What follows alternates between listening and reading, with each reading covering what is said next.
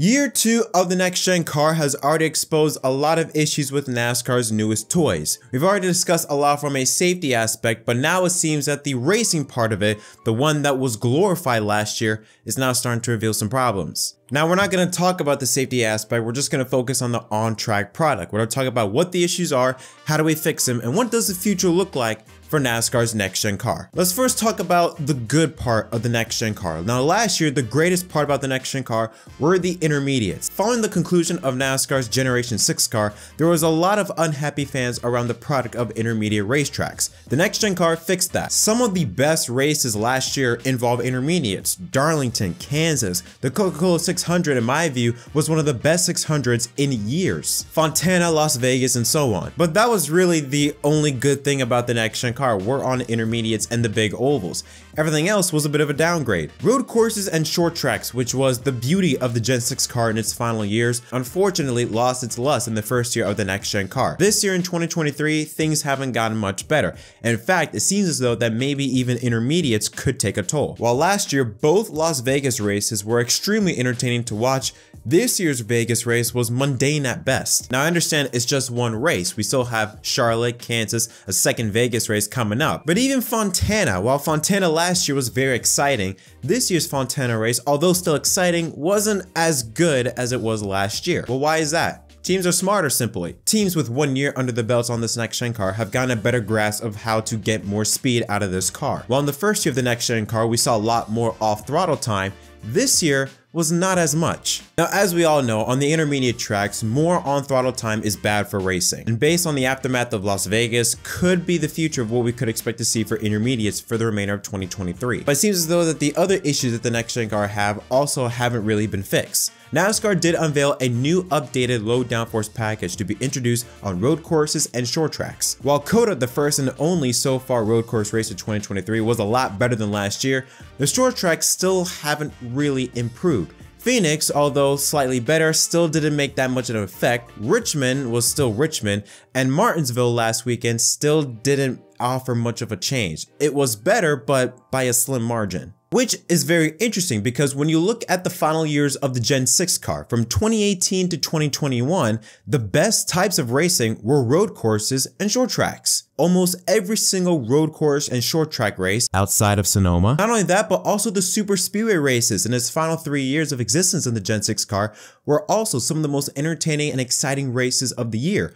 While for 2023, in the second year of the next-gen car, super speedway races, although entertaining, have also been kind of mundane. From a package that we were used to seeing 3-wide and 4-wide racing, now all we see is 2x2 freight trains. While that's good if you're a fan that doesn't like to see wrecks happen every single lap, it does produce a lot of lackluster finishes when drivers can't produce runs and are often stuck in a situation because no one will go with them and they can't make a run if they wanted to. Whereas in the Gen 6 car, you could start in 20th or 25th place and by 2 or 3 laps, you could find yourself fighting for the lead. Now, how do you fix some of these changes? Well, if you're Denny Hamlin, it's simple. You gotta add horsepower.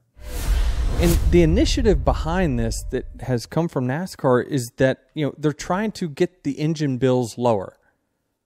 For whatever reason, they want the engine bills to be lower. And that's really hurting competition right now. We've got to identify that it is hurting our on-track product. And is it worth it to try to get $1 million less engine bill?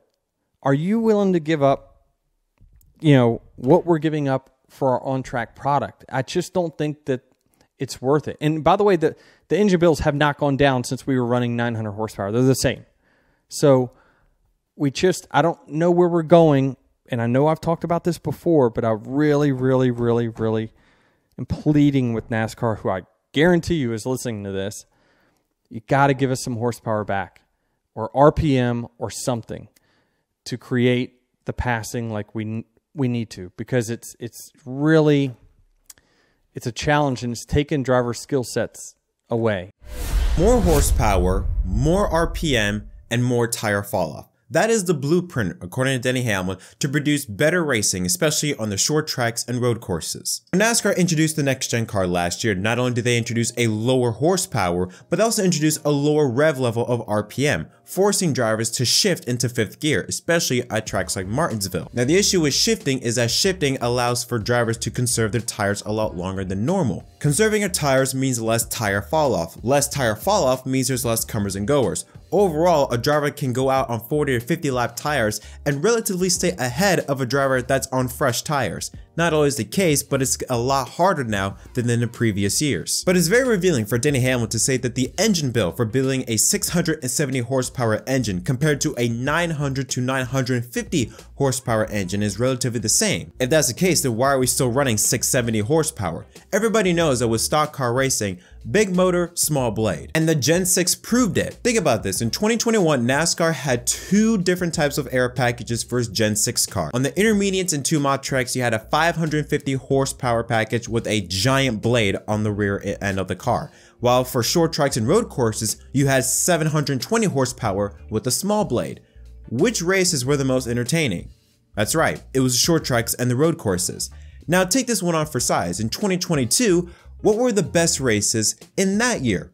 It was intermediates. It's interesting that in 2021 to 2022, the tracks that had more horsepower, 550 to 670, was a lot better than in previous years, while the tracks that got a reduction in horsepower, short tracks and road courses, from 720 to 670, didn't do as good. I think the comparison and the proof, according to Denny Hamlin, stating that the engine bill or the cost of producing cars and races is not that different now compared to what it was in 2013 and 2014. Now it is true that the idea that producing a 670 horsepower engine compared to a 900 horsepower engine not only would last longer, but it's more cost effective. NASCAR does have rules as to how many engines you can make and how long an engine has to last. So of course, having a smaller engine means that it will last longer than a bigger, more horsepower type of engine. Now another reason that NASCAR wants to limit the amount of horsepower the teams can have is to also introduce new manufacturers into the sport. While it sounds good on paper, it also doesn't make sense. Think about it, Formula 1 is an example. Formula 1, every single rules relegation is adding more and more horsepower than ever before. Today's cars are the fastest cars ever in F1 history. And what's happening with manufacturers now? More are coming into the sport. Cadillac has rumored to have a heavy presence in the sport if granted access with help from Andretti. Porsche, although no longer likely, was looking at entering into Formula 1, and everyone knows that Audi will be entering into Formula 1 in 2026. And most recently, Ford announcing their return to Formula 1. That is 3 brand new engine manufacturers coming into the sport in a short amount of time. Well, that makes no sense. If costs are higher than ever before, even with the cost cap, why are new engine manufacturers wanting to join the sport, knowing that it's going to cost a lot of money? It's simple. F1 as a whole is growing. More people are watching F1, especially in America, than ever before. And it does raise the issue, or better words, the disconnect between NASCAR and what manufacturers really want. If NASCAR wants manufacturers to be entered into the sport, if they want to see Honda, if they want to see Dodge, Nissan, or other manufacturers into the sport, well, more people have to be watching the sport. Currently, ratings are going down in 2023. It doesn't matter how much you limit the amount of horsepower, if manufacturers are seeing ratings going down, they're not going to want to invest in the sport. On the other hand, if NASCAR was producing record-breaking TV ratings and breaking audience records every single weekend, I can guarantee you that manufacturers would be willing to enter into the sport, even if the cost is so high. Again, F1 proves that. F1 is the most expensive motorsport in the world, and yet they have 3 confirmed new manufacturers joining the sport. They have 2 new confirmed engine entries joining the sport, with a potential 3rd in Cadillac that could be in the sport down the line. While Formula 1 is still spending a lot of money and getting new engine manufacturers, while NASCAR is cutting costs and cutting horsepower, yet they're still not having new potential talks with any manufacturers that want to enter into the sport. So if the engine bill is the same, manufacturers still not entering sport even with the low amount of horsepower, and we do know that more horsepower with a small blade is better for racing, why haven't we made the change yet? It seems as though that it just makes sense. Unless someone can provide an argument for me, it makes no sense for NASCAR to still keep limiting horsepower. Again, if the main goal is to cut costs, well, Denny Hamlin is saying that ain't true. If the main goal is to bring in new manufacturers, that ain't true, and F1's proving that it's not true, or at the very least, going about it this way is not gonna work. But I do offer this for race fans of the sport, and that is the fact that we are under year 2 of the next-gen car.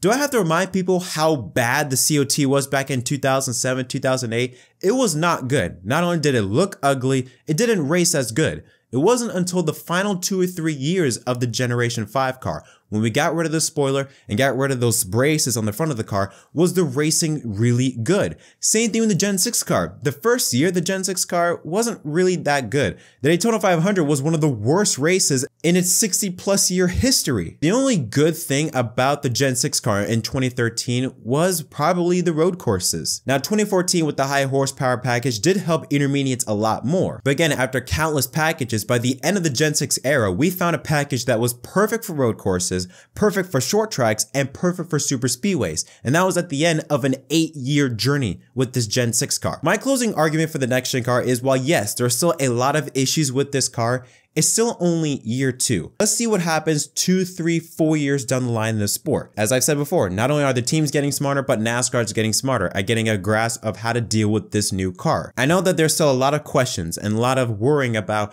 how this sport will be the next 2 or 3 years with this car. But if we look at the past history-wise with how NASCAR dealt with the COT car and the Gen 6 car, it started off bad, but by the end of its tenure, it was a pretty good product. And that's what I'm hoping with this next-gen car. But what do you think? What are your thoughts on the current status of NASCAR's next-gen car? Are you a fan of it? Are you not? And what are you looking forward to about this car in the future? Until next time, my name is Jet from MDK. Thanks for watching.